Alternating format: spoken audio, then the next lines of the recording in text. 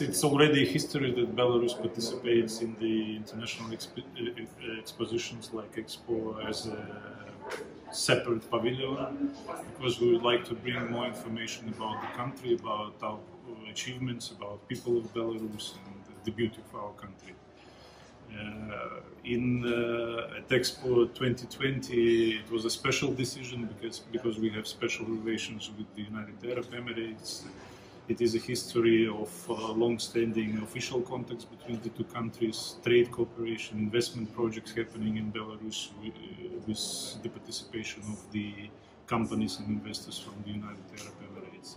For me personally, it's another occasion because 20 years ago I was among the team who started first Belarus embassy here in the United Arab Emirates, and now I am as a Commissioner General have additional pleasure to open our national pavilion to show new possibilities of our country and possibly discuss new areas of cooperation between the two countries. As I mentioned, we have many achievements in Belarus, and in parallel we have a very beautiful country with beautiful nature. So we decided to thematically call our pavilion the Forest of Future Technologies.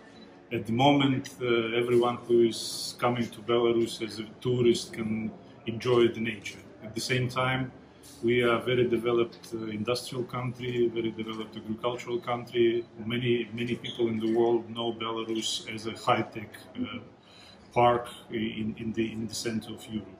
So that is why we decided to show the fusion of nature and future technologies. So, and if you follow the exposition, you will see that we are trying to present our industries, our scientific and research potential, and at the same time show that the country has a human spirit which provides such developments in industry, agriculture, in science and technology. We would like people who are visiting Belarus to see that we are friends, and we have a lot of opportunities to do business and to do cooperation.